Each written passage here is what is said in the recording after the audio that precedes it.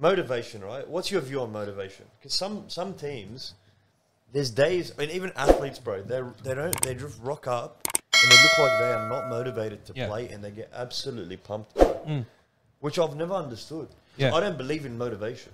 You don't believe in motivation. So I don't, because I believe that for you to be motivated, you have to wake up on the right side of the bed. You have to be happy when you wake up. I don't believe in that. Bro, there's days where I feel like absolute crap. But you still do the job. You still do the job. You just got to get moving. Bro, when you get on the field, how can you want anything less than winning? Yeah. How can you want anything less than winning? I don't understand that, bro. If that's on the field or in life in general, I just don't get it. I don't get how people are so, I don't know, athletes are so dependent on their emotions. I do not understand. Bro, I do believe that you have some off days from time to time, but the way these athletes, I believe a lot of them don't understand how good they have it. I know a lot of them do, like the smart ones, in my opinion.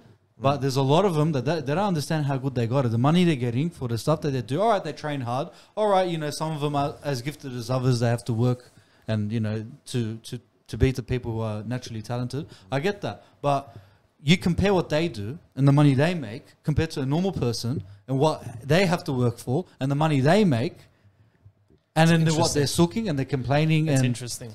Not so much sooking and complaining, but what? They're not motivated or they're not feeling it. Mate, I don't feel like going to work sometimes. I still need to go and I need to perform. Yeah, and you need to perform at your best. And if I don't perform, I get sacked. Yeah, correct. If your motivation as a footy player is not to win a comp, what are you doing?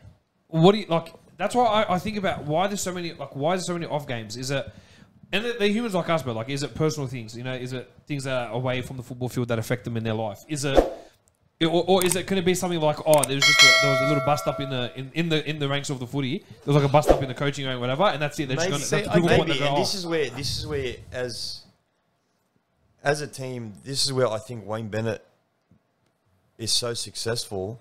He may not strategically be the best coach, but I believe this philosophy in business as well is that you need to try to get the best out of each individual in their own personal lives, and then they'll perform. Yeah, 100%. So if you're not trying to get the best out of each person and make them the best version of themselves, they will not perform for you. 100%.